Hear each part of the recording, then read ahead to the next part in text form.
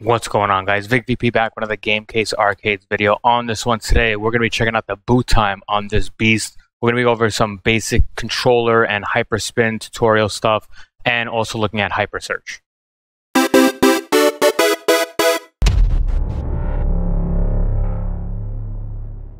Now, in all honesty, guys, this bar top is done. I've just basically been playing with it for the past maybe 2 weeks now. Eugene, we are waiting for COVID to kind of die down, especially in California. That's the only real reason why I still have this bar top. But Eugene, great guy, very patient. He's just basically saying, hey, Vic, try to get as many videos out as he knows. Many people do have a lot of questions. They also like to visually see stuff like this. So I appreciate him for that. And basically, that's why we still have the bar top. Basically, in the future videos, you'll see maybe a couple of live streams. I'm trying to maybe do a live stream on it. I'm definitely going to be doing a video of me creating it, building the crate and all that right before it goes out. So just stay tuned for that. But for right now, again, this beast is officially done. We're just taking the videos now and waiting for COVID to die down, and hopefully it goes away soon. With that, though, there's always a plus to it. Basically, again, the biggest thing I do always update is PC games. So I just added 2 more PC games to it. So it's not like wasted time. It's not like I'm not doing anything. I have my basic stuff. But the big thing I do have now is that I do have a lot of people that message me and go, hey, Vic, I want this. I want PS3 emulation. I want 360. How much, how much, how much? I have 2 guys in New York that are wanting now a hyperspin build. But again, for me, I try to do it on a budget. I try to help people out and try to get it the cheapest as possible. But with that, I physically, personally have never tested those systems out on a budget beast, which I always refer to as the Dell Optiplex. If you think about it, there's 2 systems, 2 computers, 2 different price points. This beast right next to me is current gen stuff. This is balls to the wall insanity. You could take a look at the first video in the playlist for the 40 terabyte Shinku Hadouken build. You're talking $3,000 just in PC hardware alone. You got to remember, we got 10 terabyte drives. Those drives aren't cheap. Those clock in at $350, $400 each drive. So that's the reason why it goes to $3,000, but also giving that to current gen CPUs and all that. The Optiplex, I could do it for cheap, but I've never tested 360 emulation. I never said PS3 or a Switch. We see how it is on this beast, and this beast can't handle all games I throw at it. But that's not because the PC is not powerful enough. That's also based on emulation. So I do have 2 people basically in New York that want this build, but they do want it on a budget, as they really don't want to pay $3,000 alone just in PC hardware components. So I understand that. I do try to do stuff on the affordable side of it, which is why I have the budget beast. But I personally have never tested emulation on that setup. I'll be getting into it. Maybe I do have a Dell Optiplex as my test bench kind of basic computer I use to download stuff. So I could always try that out. I do have a graphics card, and it is running 16 gigs of RAM with an i5. So I could test it out. It's more about, I'm the type where I don't really like to use external hard drives. I do have my stuff on an external hard drive. So I now have to consider maybe bottlenecking is happening. So I'll probably do that. But again, just to kind of give you an update and stuff, people always message me. You could always message me. I'm down to help, but you have to also remember that there's basics as far as like hardware. Like we have to pay for hardware. So if you can't pay for the hardware, what makes you think that you're going to buy the hyperspin build? I don't sound like an asshole, but let's be real.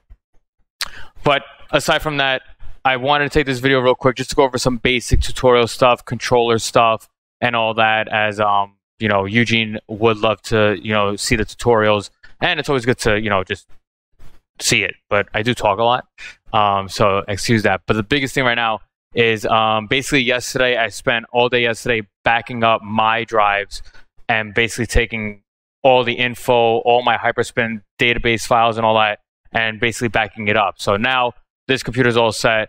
I figure I have it off. I want to put a stopwatch on it, and we are going to basically see boot time. We're going to boot, let the PC boot up. We're going to go into hyperspin.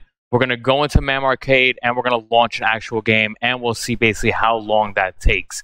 With this beast of a setup, I mean, just boot time on this is like 10 to 15 seconds. It's no joke. So I definitely want to shoot this and take a look at the boot time on this. All right, guys, so I got power going to the bar top right now. I never set up any PCs to basically turn on once you give power to the power supply.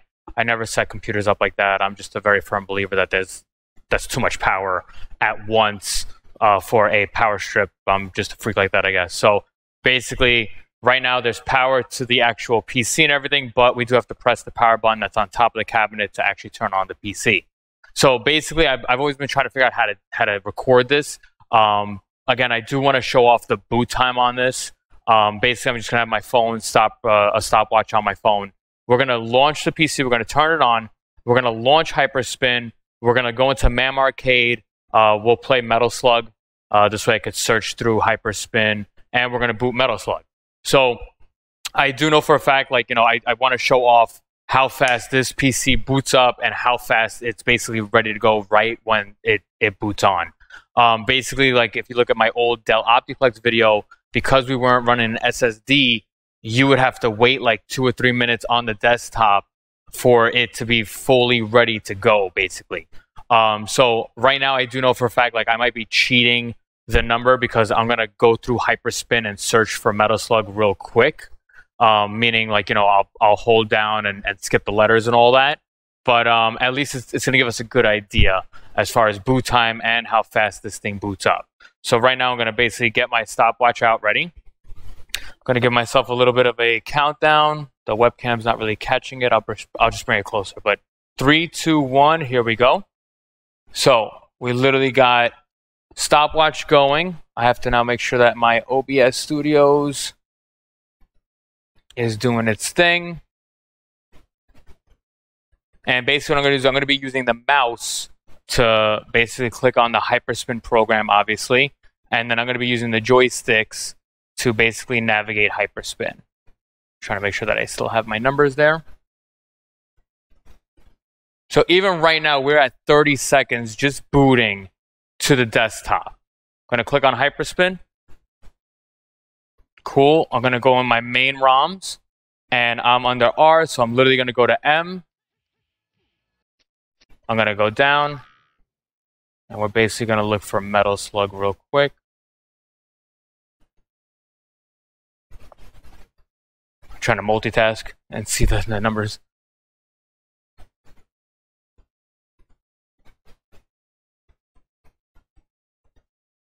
We're almost there.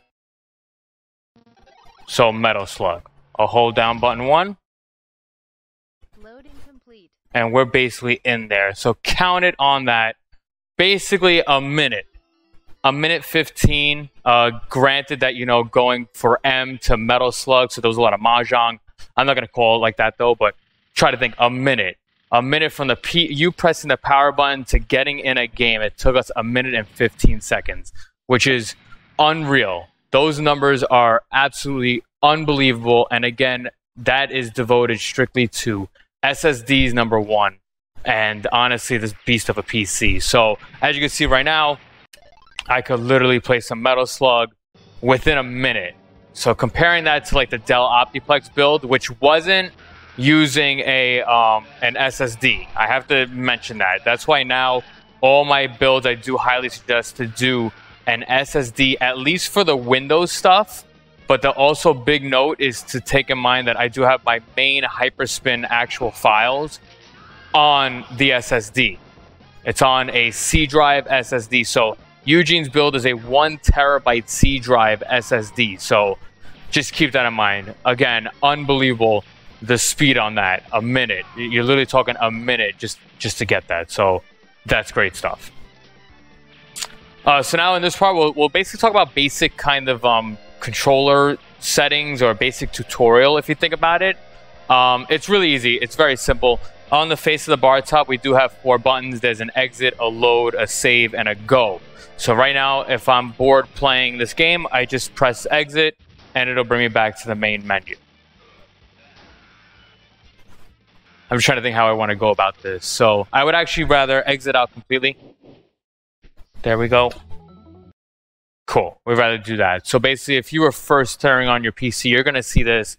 I never have Hyperspin set to basically launch once Windows is ready to go, only because some people don't always go right into Hyperspin. They might want to go into maybe a PC game. They might want to go into, like, I don't know, maybe they want to play Warzone online. So instead of having Hyperspin load up and then you had to exit it, I always have it now just simply set to just go to the desktop like a normal PC would. So the big thing that a couple people do get confused, but also a cool thing that I just learned, thanks to a person named Anonymous on YouTube. He showed me basically a great hint as far as Xbox controllers and how to turn them off.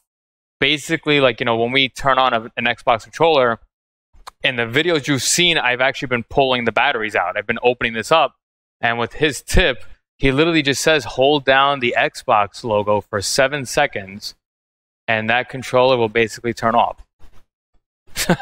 So shout out to Anonymous for that. Told Eugene that. He's like, oh shit, I don't have to worry about pulling batteries. So again, I don't know everything, but you'll learn something new every day. So I always appreciate that. Thank you again, Anonymous, for that tip, because that tip saves my ass a lot because I always keep pulling batteries out. So the big thing as far as how we're going to start up and how the system works and all that.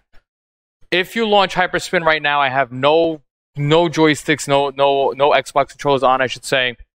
Once you launch Hyperspin, the arcade sticks will always work.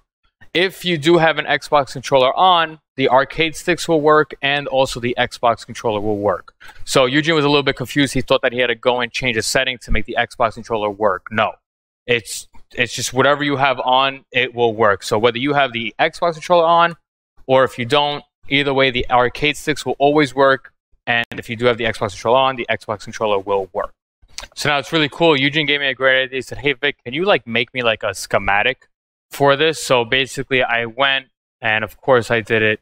I made a little bit of a schematic as far as how to use the controller, especially with the Xbox controller. So I have 2 files here, and I'll rename them before I send it out and stuff. But basically the first file here is how to use your Xbox controller in actual Hyperspin menu. So again, it's just kind of cleaner, a little bit neater and such. So there's really basically 2 buttons that you should really know, which is basically enter and then exit.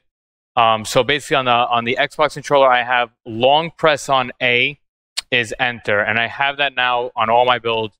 Long presses are a godsend. I think it's just so much easier to avoid any mishaps or mistake button pressing. So enter is a long press, and exit to go back is also a long press. That's also on the arcade stick. So it's a great feature. I think it's so much easier just to avoid kind of accidentally pressing on a game that you didn't even want and stuff. So I do have, again, long press on button A is your enter. As far as go back, in my videos, you always see me use the R2 button, but I also mapped it to the Xbox logo here. This way it's just kind of easier because in consoles, you do hold the Xbox button to exit. So I figured it's an easy thing to set up. I basically have escape key set to the Xbox logo. As far as navigation, that was a big thing that Eugene was also questioning about. Navigation is super easy. You could either use the analog stick or the D-pad. I always tend to use the D-pad. There's a couple things that I do notice, and it's really with the Xbox controllers, whenever the batteries are going to be dying out or kind of slowing down, or I should say running out. Basically, sometimes your left analog stick might be stuck going to the right without you even touching it. So I'm going to try to initiate that inside of Hyperspin to kind of show you off with that. But I always use the D-pad to navigate. It's just so much easier because sometimes using the analog stick, you might be going on a little bit of a diagonal and you actually click to the right and it kind of skips letters and stuff. So I usually use the D-pad on that. And you can see here on the bottom left, it says here, if you hold either left or right, it will bring up that letter menu that you did see me before do with Metal Slug. Or if you tap, it'll just kind of quickly jump to the next letter. So if you were, like I was going from S to M, I was going to just hold down and then search the letter. If I was going from R to S, I could just quick tap to the right. And we're going to basically launch up Hyperspin and show you how it's done. So since I'm on the subject of Xbox controllers, I'm going to turn on this Xbox controller. It doesn't matter how many you have on, 1 or 2 or all 4, doesn't matter. But since I have the Xbox controller on before I launch Hyperspin, this controller will work in Hyperspin, and again, still the arcade sticks will work. Okay, so we're going to launch Hyperspin. Again, I have my Xbox controller on. I have the game menu low. Good. So I could use up and down on the D-pad to navigate, and again, I could use the analog stick if I wanted to. So now keep in mind again, also the arcade stick is still usable, and you can basically still search. So whether you have the Xbox controller on and you want to still use the arcade stick to search, you could do that. As far as now going into a system, let's say we wanted to run this Sega Master System, you literally hold down the A button and it brings you into that wheel. If you wanted to exit, you could hold down R2, it'll bring you back. If I hold down A again to enter, and if I do a quick Xbox logo tap, it brings me back, okay? So very easy. Again, it's super simple. As far as bringing up well, now inside systems, you can't, it's not in alphabetical order. My systems wheel, my main wheel is not in ABC order. I have it kind of set up where it's like arcade stuff is in arcades, as you see, and then we go into Mugen, which is kind of like, I don't want to say fake stuff, but like user created stuff. And then you get into like your systems. So we have DOSBox, we have then pinball, all the pinball stuff. So like Nintendo is NES, Super Nintendo, the Game Boy, N64, and then I have it set up to handhelds. So you got that, the 3DS and stuff. So this has no alphabetical order. So if you hold left or right, nothing will happen. It's more about when you actually go in-game. So if I go into Nintendo Wii, I'm holding down A to enter. Now if I hold left or right, doesn't matter which one you do. If you hold one, you'll have the letter menu, as you can see. So now if I wanted to play Super Mario, I'm going to go to S and hold down A to press A-OK on S, and you're good. You'll learn the shortcuts. In all honesty, if you were doing Super Mario, you should really go to T and then go up from there, because U is closer to the end of the alphabet. Now, if you wanted to jump letters real quick, if I tap left or right, I'm going left. So it's going backwards. So R, Q, P.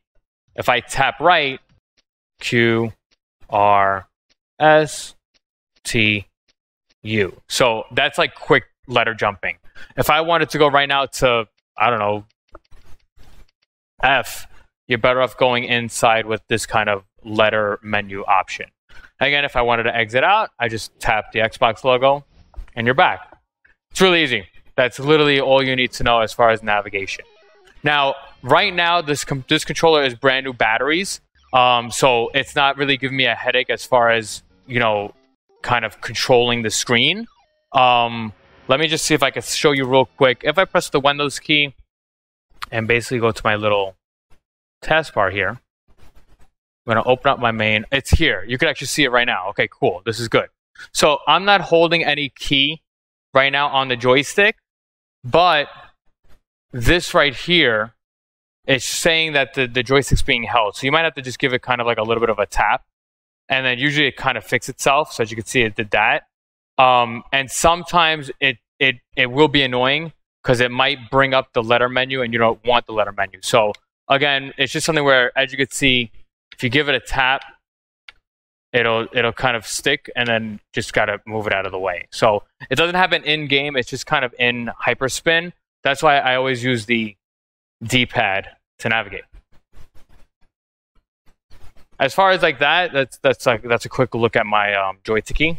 So if you wanted to see that, you could see that. But basically, again, it happens sometimes where if you're in the menu and like all of a sudden like you're not holding the analog stick and it brings this up, just got to give your analog stick a little bit of a hit to it. It's not a software issue. It's not a hyperspin issue. It's just the joystick. And I've noticed that it's basically based on batteries. New batteries, there's no issue with it. But again, you might have a drift, they call it. But as of right now, I have no issues at all. Now, if I exit out, I'm going to exit out. And I'm going to do anonymous tip. I'm going to turn off the Xbox controller by holding down the 7 button. The Xbox button for 7 seconds, I should say. And the Xbox controller now is off. So if I launch Hyperspin right now, basically you have to use the arcade sticks to navigate Hyperspin. So right now there is no Xbox controller on, so they don't work. You have to now use the arcade sticks because we launched Hyperspin without the Xbox controllers on. So again, you could use your joystick, so up and down, just like normal. On the actual arcade buttons, there's 2 enter buttons. We have button 1 on player 1, that's the top left one, or the actual go button, which a lot of people usually suggest to use the go button, as that's really what it was designed for. But basically, if you want to go into a system, you could hold down button 1. That's your enter. And for you to exit, you have to press the exit key, which is on the faceplate of the bar top. That's it. It's very easy. So if I go into a system and instead of pressing button 1, I could hold down the go button. And as you can see, we're in.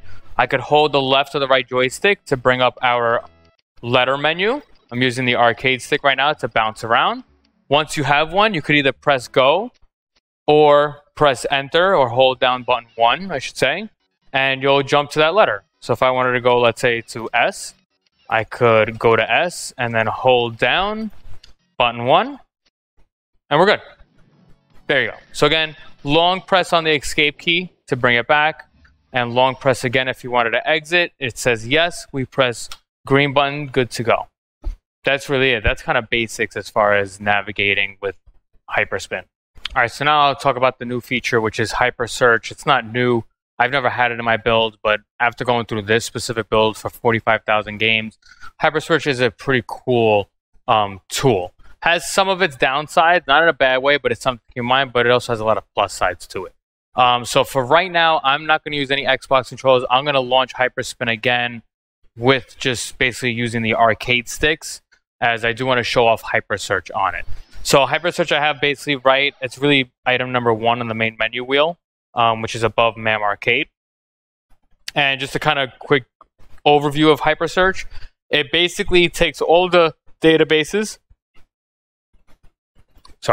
It basically takes all the databases, and then you could search for any game or any title, I should say, and it will basically find it quickly for you. So instead of you going through each system and then looking for it, you can basically launch Hypersearch just to find your game real quick. So right now, I'm going to hold down button 1 on the arcade sticks. It's going to launch a CMD, and now we have this keyboard. Basically, we could search any game. It has to be like a word that's in the game you want to play. So if you were wanting to play, I don't know, Def Jam Fight for New York, you have to put Def or Jam or Fight or put the whole thing in. I'm actually going to take this now because I just downloaded a PC game that was just updated, which is a Power Rangers game. It's not new, apparently. It's I put it on my Instagram story. It's been out for a year. I never had it. It's a Marvel vs. Capcom style fighter with Power Rangers. So what's cool about this right now, you could use the keyboard and mouse to make things faster, but you could use the arcade stick to search. So basically, it's just, button 1. I'm going to look up power. I'm going to use the space, and I'm just going to put like power RA. I'm not going to put the whole title in. I'm just going to put power RA, and I'm going to press OK. And basically, it found 58 games that contain the word power RA. So as you can see, it doesn't show all Power Ranger games. Look at the first one on the top left. We have this Power Drive Rally. It's power and RA. So it found this game. There's a Powerpuff Girls game here.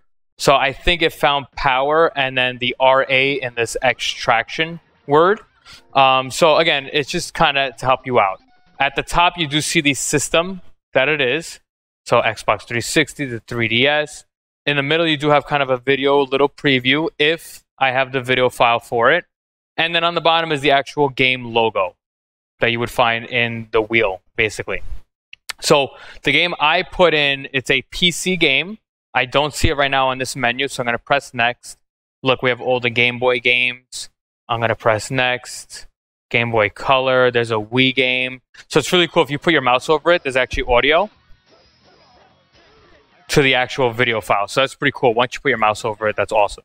If I go next one more time, maybe. Yes, it's here. So this is the game I just put on. This is Power Rangers Battle for the Grid. The big thing is that you do want to make sure it's red. You see that red? If I put my mouse in the middle of it, I think. See, it's not red right now. If I press enter, it doesn't register it. It has to be red. So me going over the logo, it's red. So if I press enter on that, it now gives me kind of like a history. I don't have any of those information filled out, especially like my PC games. I don't have any video, so that's why there's no video file. And basically, you just press play, and it's going to launch it. So instead of you going to the PC games wheel and then searching for it, it basically found it here. So again, this game isn't new, but it's new to my drive because I just got it. So it is utilizing the arcade sticks. It is a fighting game, so it's pretty cool. Like, I'm literally Marvel vs. Capcom style fighter with Power Rangers. I'll bump up the volume a little bit. and I'm using Xbox 360 CE to make it work with the arcade stick. So if I press any button, I could go down. Let's go to versus. We'll do 2 players, so left and right, just to show you that 2 players work. And I'll just kind of random characters. Really cool game. I mean, again, I wasn't a big fan of Power Rangers growing up. My brother was and my sister was. Maybe I was too young for it. It was out when I was young, but I didn't have any interest in it.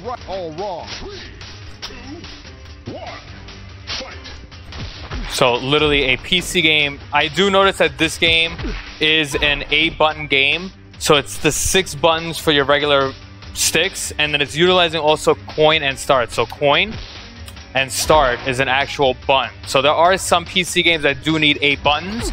Most commonly is the fighting games like Mortal Kombat.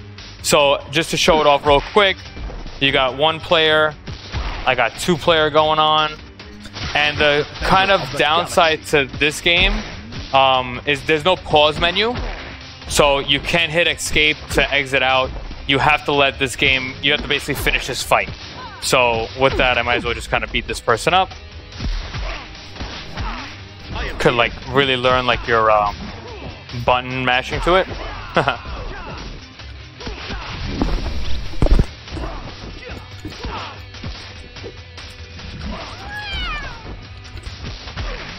Now, what I did notice that if you do want to unleash the super, it's coin and start together. So, pretty cool, right? We'll bring in player 2. Let's try to bring this guy's special in.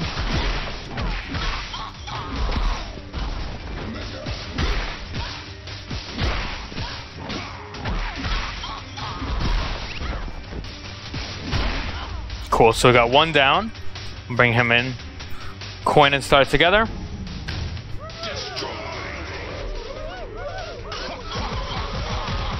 Huh. Very cool.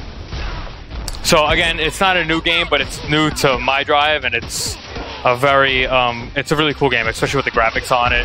I mean, Power Rangers meets Marvel vs. Capcom style fighter. 3-player fighter too. Release the power.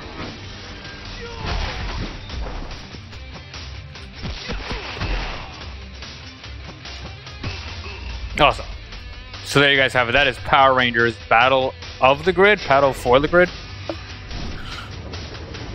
It's cool. So now, again, this is a real PC game.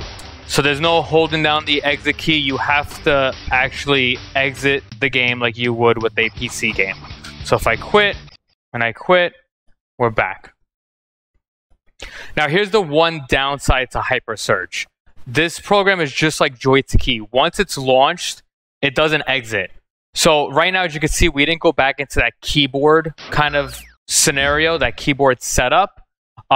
So right now, if I want to go back and search for another game, if I hold down button 1, you're going to see the command line launches, then nothing happened. That's because Hypersearch is already launched, and basically it needs a keyboard input to come back to the front. It's really behind Hyperspin right now. It's really actually inside the task tray. So what do? It's really F12 to bring this menu up. You're not going to remember F12. So basically, I have the save button on the arcade stick. If you hold that down, that launches F12. And now with that, we have control again. And you can now go and kind of search for a different game. So now with that, if I go, I could press back. Like if I wanted to search for the word Mario. Now also here, we have to be careful because Joy2Key was launched, brought back Hypersearch. If you see, if I press left, you could see that it's actually moving over the bar. That's because it has my left and right arrow keys to navigate.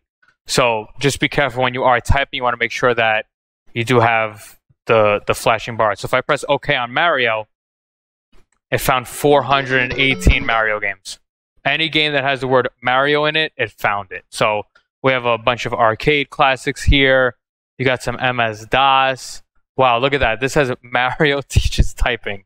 I learned how to type with Mario Teaches Typing, so that's pretty cool to see. And again, going through the entire database within the system, any game that had the word Mario in it, it located it. That's really Hypersearch. That's really it. Now, the big thing I did notice that if you do escape now, if you press escape on this, it brings you back to the keyboard. And if I press escape again, this actually exited Hypersearch. So if I hold down F12, nothing happens. I have to now relaunch basically Hypersearch. So now if I hold down button 1, it will relaunch Hypersearch. So again, not too tedious. It's not too difficult. It's definitely a cool feature. You just got to keep in mind that when you first launch Hypersearch and you want to bring it back, you just have to hold down the save button. And that's really it. That is Hypersearch, some basics as far as hyperspin and all that. I guess to close out the video is really to go over kind of shutting down the computer, I guess. So you exit out of hyperspin, you hit the Windows key, and you just press shutdown. You could also, and I only suggest this as long as you're in the desktop and you don't have anything else open, you could literally just press the top of the bar top, the power button, and it turns it off. You want to do that with nothing running, making sure hyperspin is exited, no programs running in the background. And there you guys have it. We have literally the Shinku Hadouken 40 terabyte beast of a PC booting and playing within 1 minute and 15 seconds.